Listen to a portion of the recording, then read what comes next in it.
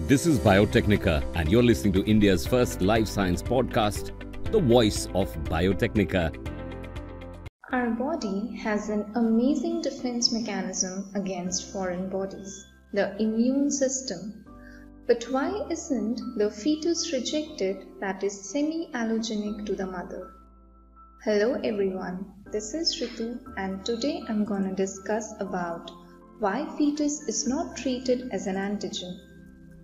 One could speculate that the innate immune system at the feto-maternal interface undergoes less stringent selective pressures to ensure quick and efficient local protection against the infection, while the adaptive immune system had to remain under full control to prevent rejection of the semi-allogenic fetus.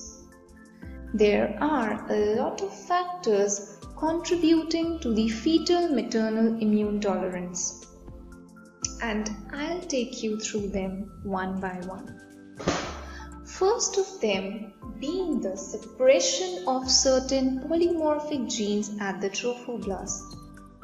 The major histocompatibility complex that is responsible for graft rejection at the adult stage fails to be expressed at the surface of trophoblast cells, and it clearly fits with the ideas that the maternal immune system remains unaware of the foreignness of the fetus. Secondly, the apoptosis of the activated fast-bearing maternal lymphocytes that takes place at the feto-maternal interface.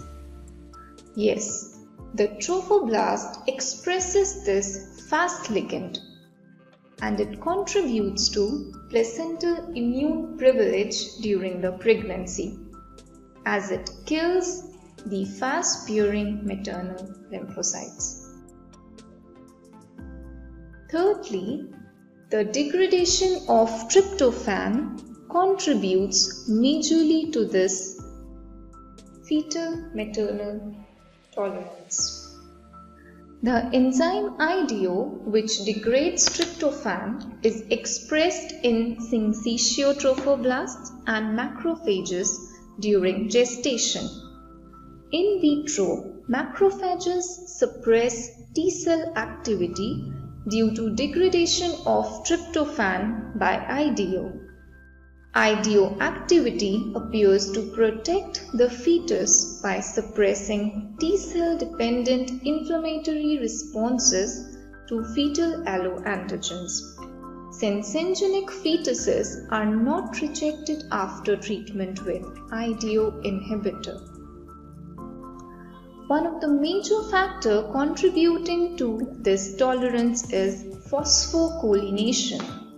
Now, what is this phosphocholination? Phosphocholination is a post-translational modification which involves the addition of small heptanic molecule, phosphocholine, to the polysaccharide moiety of certain secretory glycoproteins. In the placenta, a large number of placental polypeptides and proteins carry phosphocholine as a tissue-specific post-translational modification and suggested the presence of phosphocholine groups on placental secretory proteins and peptides may play a major role in maternal immune tolerance during pregnancy. Phosphocholinated proteins have also been identified in filarial nematodes, where they also showed inhibition of normal proliferative responses of both T and B lymphocytes in vitro. Regulatory T cells. We all know these regulatory T cells keep a check on the unnecessary proliferation of T lymphocytes. Studies in mice have indicated that these T regulatory cells are essential during the first days of pregnancy, even prior to embryo implantation.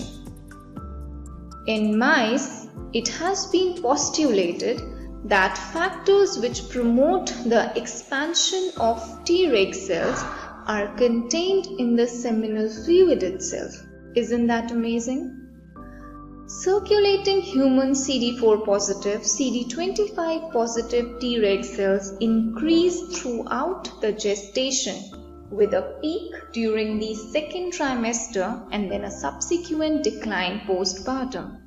That clearly indicates its sole role in the tolerance. Th1-Th2 cytokine balance in pregnancy plays a pivotal role in maintaining this fetal tolerance. The best studied peripheral immune cells in pregnancy are T lymphocytes. Within this population, there are two main subsets which are defined as helper T lymphocytes and cytotoxic T lymphocytes. Helper T lymphocytes are particularly important in the context of pregnancy, as they affect the function of other immune cells by producing cytokines. Th1 produce tumor necrosis factor, TNF-alpha, IFN-gamma and interleukin-2, which promote cellular immune responses, while Th2 produce interleukin-4, interleukin-5, interleukin-9, interleukin-10 and IL-13, which promote humoral responses. Studies showed that granulocyte macrophage colony stimulating factor GM-CSF, IL-3 and IL-10 enhanced fetal survival and promoted intrauterine growth, while TNF-alpha, IFN-gamma and IL-2 had deleterious effects which led to fetal death. Th2 cytokines have been shown to inhibit Th1 responses, improving fetal survival and impairing responses against some pathogens. The Th1-Th2 paradigm stated that successful pregnancy is a Th2 phenomenon. Indeed, pregnancy is characterized by an increase in Th2 immune responses. TGF-beta, another factor, plays a pivotal role in the peripheral immune system through mediating the acquisition of immune tolerance. TGF-beta can inhibit T helper type 1 responses, which may be detrimental to pregnancy, and is an important regulator of NK cell behavior, downregulating IFN-gamma induced activation and inflammatory cytokine production. Last but not the least are placental exosomes. They have been recently discovered and are known to play an important role in maternal immune tolerance. So much have been discovered, but still there is a lot yet to be known. For more such amazing facts, keep listening to Biotecnika podcast. Thank you.